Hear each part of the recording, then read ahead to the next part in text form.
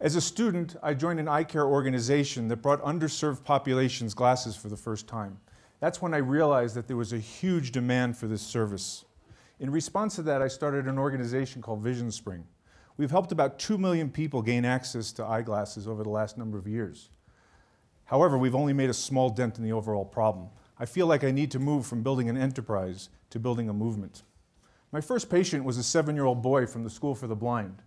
When we examined him, we learned, in fact, he wasn't blind at all. All he needed was a really strong pair of eyeglasses. I was the lucky person to put those glasses on that boy's face. When the glasses aligned with his eyes, this universal smile of joy erupted. I gave him his vision. He gave me my purpose. I met a Choco Indian woman. The only pair of glasses that matched her prescription were these 1950 cat-eye glasses. She went back upriver to her community and was ostracized. She returned the glasses to us, complaining and explaining to us that she would rather be blind than be laughed at. That's when I learned that dignity and vanity are not monopolized by the rich. Hundreds of millions of people throughout the developing world earn their living with their eyes and hands. As they age and their vision fades, so does their income. A simple pair of glasses can return them to full productivity. What else can you source for less than $1 that can double somebody's working life? One such customer was Chandramuli, 44-year-old weaver and tailor from southern India. He used to make saris, 20 a month. He had a good business. His vision faded, his business reduced to 10 saris a month. That's when we found him, we sold him his glasses, and with his newfound vision, he was able to rebuild his business back to 20 saris a month. Awareness, access, and affordability. These are the main barriers to our market. We dismantle those barriers through a group of people known as vision entrepreneurs. These are the women who also tell us about the style preferences of our customers. We take those preferences and bring them back to the design and manufacturing process so we can make sure we sell glasses that people want.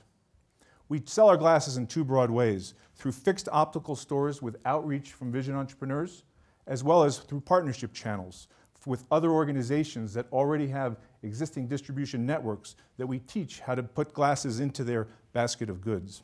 A pair of glasses can return $216 of impact to a customer. That's $108 of additional earning per year over a 2-year life of a pair of glasses. In fact, this is quite an underestimate, because what we find that once people get glasses, they use them for far more than 2 years. They use them for the rest of their lives. Now that we've created economically viable business models and we understand our impact, we're ready to scale, we're ready to replicate. And thanks to partners all around the world like Living Goods and others, we're able to go and work in over 20 countries throughout Asia, Africa, and Latin America. Result of vision loss affects the global economy by over $200 billion. 703 million people could be restored to full economic productivity through just a simple pair of glasses.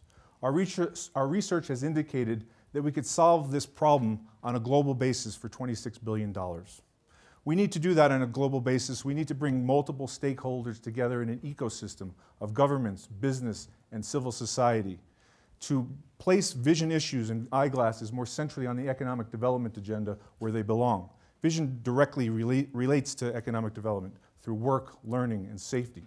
If you can't see, you can't learn. A recent study in China showed that the impact of glasses on a child's academic performance outstripped other health interventions that have been studied in the past, like deworming, like iron supplementation, and other nutritional treatments. Road traffic safety.